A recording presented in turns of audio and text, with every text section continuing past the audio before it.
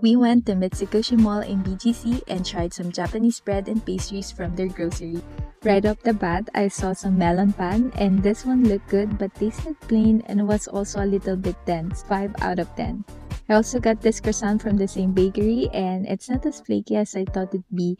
It's missing the buttery taste that I love, also 5 out of 10. This is Mont Blanc, a French pastry consisting of sponge cake, cream, and chestnut puree. It tasted more like bananas because of the cream, but I'd like to taste more of the chestnut, so 7 out of 10. I also got Beard Papa's cream puff. It's lighter and airier compared to most cream puffs I tried before. So good, 10 out of 10. This is Hokkaido cake roll, and gosh, it's super airy, like biting into air. Another winner for me, 8 out of 10. What should I try next?